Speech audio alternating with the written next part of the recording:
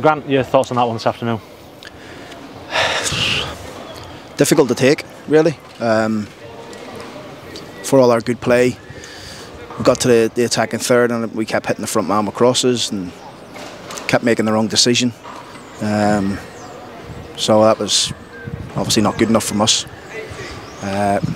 Done really well in terms of getting back into the game. I mean, for the first 30 odd minutes we controlled it.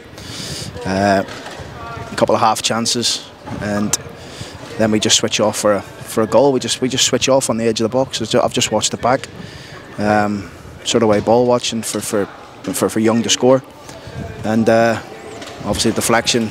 There's not much you can do about that. Just seemed to scoop over Lozzie. Second half again we started quite positive. We got the goal, good goal from Joe, or good ball from Joe and a good finish from Mo. And then I just wanted us to kick on then. You know, I just wanted us to kick on and go and win the game. And it felt like we were a bit reserved. We didn't get forward enough. We kept hitting the front man. When we had chances on the break, we didn't pick the right pass.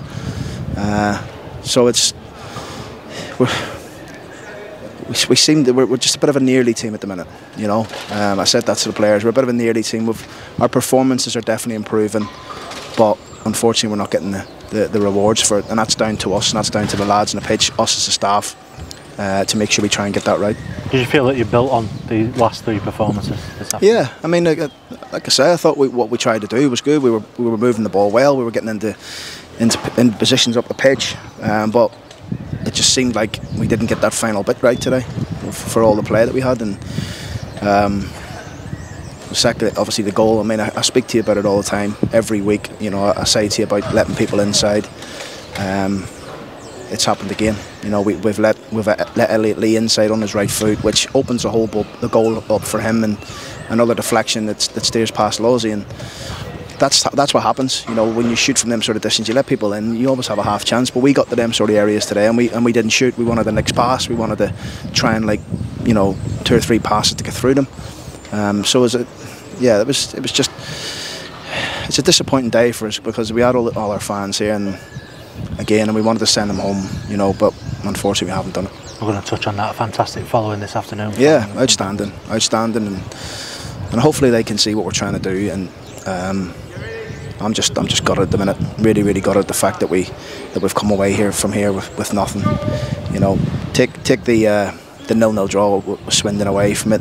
If you think back to the MK Dons, Everton, and today, we've had 3 good performances and we've got nothing for it. And that's what I just said to the lads there. So we need to find that winning mentality, that killer instinct, you know, that killer edge that the teams have to win games and see games out, to get them into position where they're challenging towards the top end of the league. Do you feel like you deserve to take something from this one today? Absolutely. Yeah. I think everyone can see that.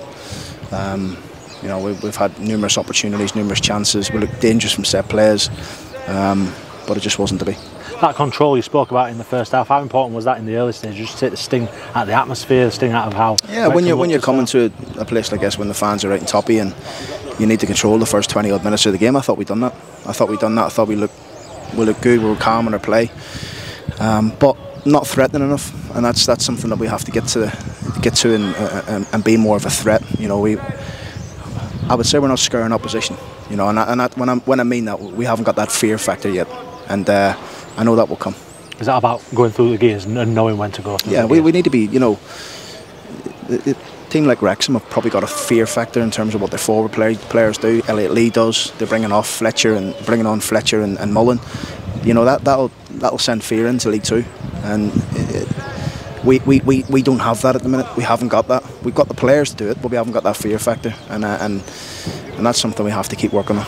Made a few changes today. Richard Wood obviously noticeably the one missing out. What's the latest with Richard? Just a tight calf, picked up in training yesterday. He should be okay for next week. Good to see players coming back. Yeah, it's nice to see. You know, the bench was strong today. It's nice to see that we can make changes in game. Obviously we had Joe Oluwa was on a yellow card, and you know, I felt like something was going to happen there on that side as soon as they made the changes. So hence why we came off. But yeah, it's nice to see the boys. I thought Hursty and Marshy did well when they come on, and obviously Tom Nixon we know is a top player and done fine. Good to see Mo getting off the mark as well. Yeah, he was good today, Mo.